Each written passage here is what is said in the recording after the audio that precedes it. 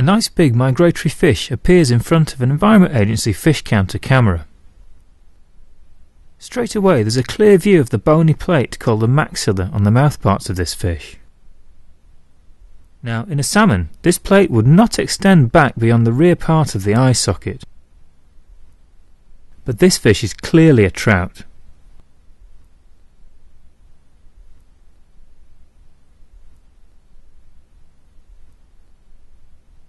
We can also see lots of spots below the lateral line of this fish, another trout characteristic. Pausing on the tail shows more clues, such as a thick wrist where the tail fin joins the body.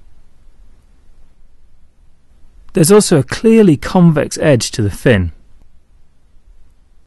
In a salmon, this edge would have a pronounced concave profile.